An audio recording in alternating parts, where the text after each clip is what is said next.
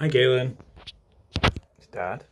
And we're going to do another chapter of Peter Pan and Wendy.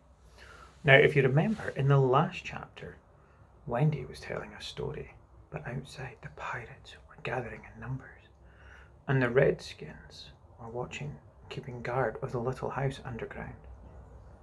So now we're going to find out what happened. So, before we begin, are you nice and comfy? You are, yeah? Good. Okay. Now, I need you to cuddle up. You're cuddling up? Perfect. Nice. Okay, so, let's begin. Chapter 11. Wendy's story. Listen then, said Wendy, settling down to her story, with Michael at her feet. And 7 boys in the bed. There was once a gentleman. I had rather he had been a lady, Curly said. I wish he'd been a white rat, said Nibs. Quiet, their mother admonished, just cautioned them. There was a lady also, and... Oh, Mummy, cried the first twin. You mean that there's a lady also, don't you? She's not dead, is she? Oh, no. Oh, I'm awful glad she isn't dead, said Tootles. Are you glad, John? Of course I am. Are you glad, Nibs? Rather. Are you glad, twins? We are glad. Oh, dear, sighed Wendy. Little less noise there, Peter called out, determined that she should have fair play, however beastly a story it might be in his opinion. Beastly a story it might be. The gentleman's name, Wendy continued, was Mr. Darling. That's Wendy's last name. And her name was Mrs. Darling. That's Wendy's mother's name. I knew them, John said, to annoy the others. I think I knew them, said Michael, rather doubtfully. They were married, you know, explained Wendy. And what do you think they had? White rats, cried Nibs, inspired. No. That's awfully puzzling, said Tootles, who knew the story by heart. Quiet, Tootles. They had 3 descendants. What is descendants? Well, you are one, twin. Did you hear that, John? I am a descendant. Descendants are only children, said John. Oh dear, sighed Wendy. Now, these 3 children had a faithful nurse called Nana. But Mr. Darling was angry with her and chained her up in the yard, and so all the children flew away. It's an awfully good story, said Nibs. They flew away, Wendy continued, to the Netherland, where the lost children are. I just thought they did, Curly broke in excitedly. I don't know how it is, but I just thought they did.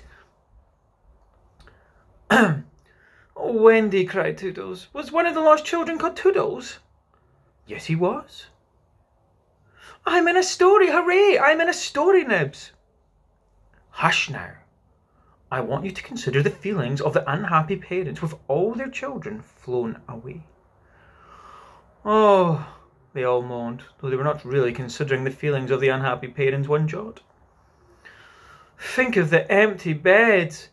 Oh, it's awfully sad, the first twin said. Oh, it's awfully sad, the first twin said cheerfully. I don't see how it could have a happy ending, said the second twin. Do you, Nibs? I'm frightfully anxious. If you know how great is a mother's love, if you knew how great is a mother's love, Wendy told them triumphantly, you would have no fear. She had now come to the part that Peter hated. I do like a mother's love, said Toodles, hitting Nibs with a pillow. Do you like a mother's love, Nibs? Oh, I just do, said Nibs, hitting back. You see, Wendy said complacently, our heroine knew that the mother would always leave the window open for her children to fly back. So they stayed away for years and had a lovely time. Do they ever go back? Let us now, said Wendy, bracing herself up for the finest effort. Take a peep into the future. And they all gave themselves the twist that makes peeps into the future easier.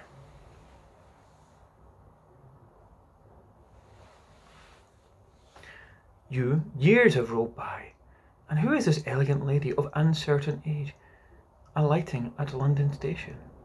Oh, Wendy! Who is she? Cried Nibs, every bit as excited as if he didn't know. Can it be? Yes, no, it is the fair Wendy. Oh! And who are the two noble, portly figures accompanying her, now grown to man's estate? Could that be John and Michael? They are. Oh!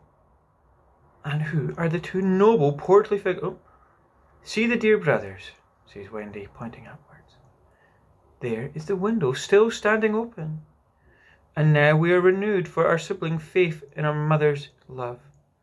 So up they flew to their mummy and daddy, and pen could not describe the happy scene over which we draw a veil.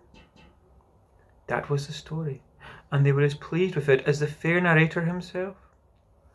Everything just as it should be, you see. Off we skip like the most heartless things in the world, which is what children are. But so attractive, and we have an entirely selfish time.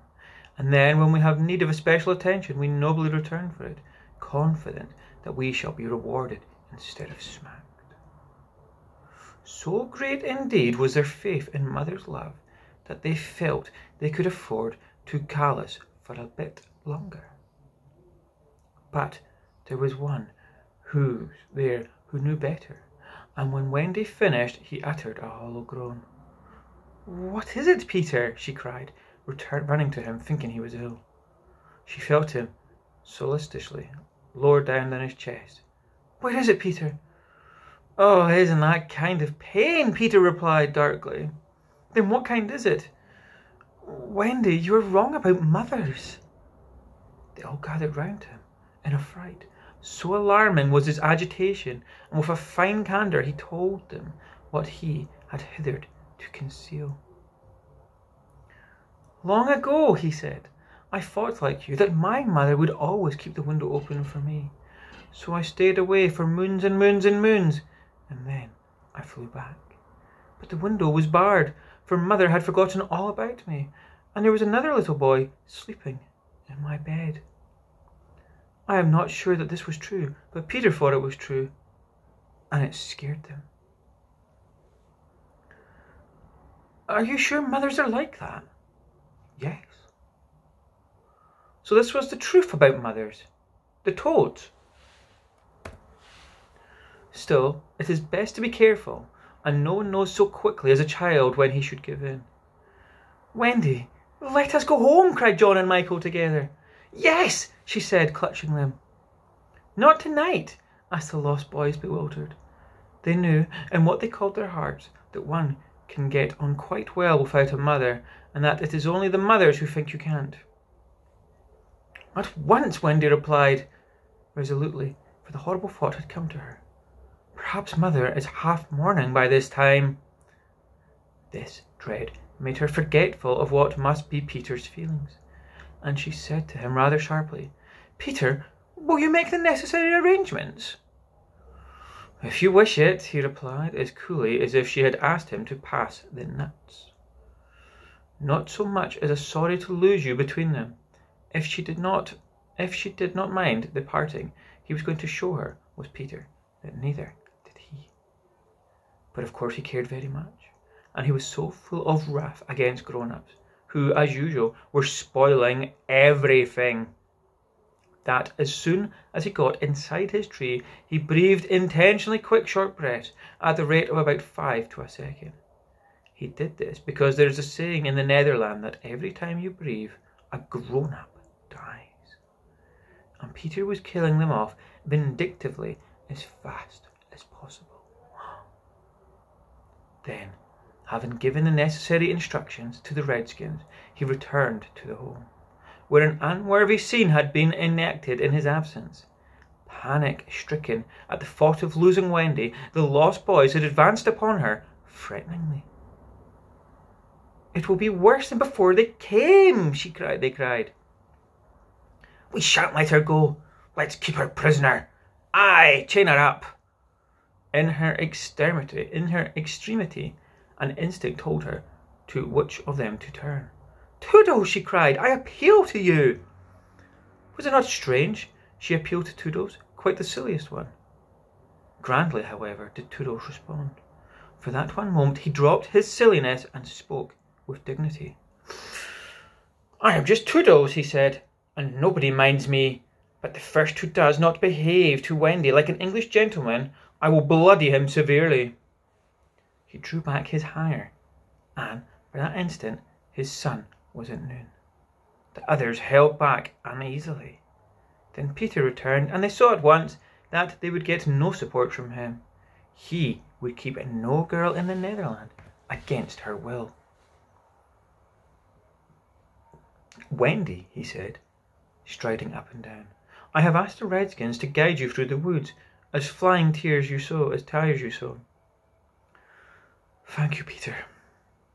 "Then," he continued, in the short, sharp voice of one accustomed to obey, "Tinker Bell will take you across the sea.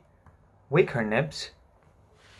Nibs had to knock twice before he got an answer, though Tink had really been sitting up in bed, listening for some time.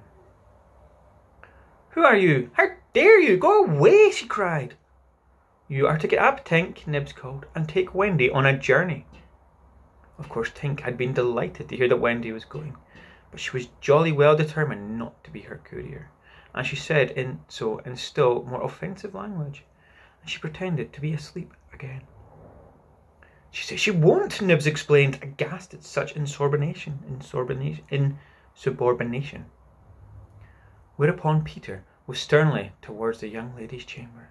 "Tink," he rapped out, "if you don't get up and dress at once, I will open the curtains, and then we shall all see you in your negligee," which is nightgown. That made her leap to the floor. "Who said I wasn't getting up?" she cried. In the meantime, the boys were gazing very forlornly at Wendy, now equipped with John and Michael for the journey. By this time they were dejected, not merely because they were about to lose her, but also because they felt that she was going off on something nice, to which they had not been invited. Novelty was beckoning at them as usual. Crediting them with a nobler feeling, Wendy melted. "Oh, dear one," she said, "if you will all come with me, I feel almost sure I can get my father and mother to adopt you all." The invitation was meant specifically for Peter, but each of the boys was thinking exclusively of himself, and at once they jumped with joy. But won't they think of us rather a handful?" Nibs asked in the middle of his jump. "Oh no," said Wendy, rapidly thinking it out. "It will only mean having a few beds in the drawing room. They can be hidden behind the screens on First Thursday. "Peter, can we go?" they all cried, imploringly. They took it for granted that if they went he would go also, but really they scarcely cared. Thus children are ever ready when novelty knocks to desert their dearest ones. "All right," Peter replied with a bitter smile, and immediately they rushed to get their things. What is Peter up to? "And now, Peter," Wendy said, thinking she had put everything right, "I'm going to give you your medicine before you go." She loved to give them medicine, and doubtfully gave them too much. Of course, it was only water, but it was out of a bottle, and she always shook the bottle and counted the droplets, which gave it a certain medical quality. On this occasion, however, she did not give Peter his portion, for just as she prepared it, she saw a look on his face that made her heart sink. "Get your things, Peter," she cried shakingly. "No," he answered, pretending indifference. "I am not going with you, Wendy." "Yes, Peter." "No." to show that her departure would leave him unmoved, he skipped up and down the room, playing gaily in his heartless pipes. She had to run after him, run about after him, though it was rather undignified. "To find your mother," she coaxed. Now, if Peter had ever quite had a mother, he no longer missed her. He could do very well without one. He had fought them out and remembered only their bad points. "No, no," he told Wendy deceitfully. "Perhaps she would say I was old, and I would just want always to be a little boy and to have fun." But Peter, no. And so the others had to be told. "Peter isn't coming." "Peter? Not coming?" They gazed blankly at him, their sticks over their backs, and on each stick a bundle. Their first thought was that if Peter was not going, he would probably change his mind about letting them go. But he was far too proud for that. If you find your mothers," he said darkly, "I hope you will all like them." The awful cynicism of this made an uncomfortable impression, and most of them began to look rather doubtful. After all, their faces said, were they not noodles to want to go? "Now then," cried Peter, "no fuss, no blubbering. Goodbye, Wendy." And he held out his hand cheerily, quite as if they must really go now, for he had something more important to do. She had to take his hand, and there was no indication that he would prefer a thimble. You will remember about changing your flannels, Peter," she said, lingering over him. She was always so particular about their flannels. "Yes." "And you'll take your medicine?" "Yes."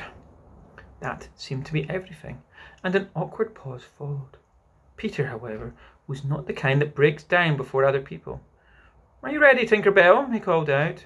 "Aye, aye." "Then lead the way."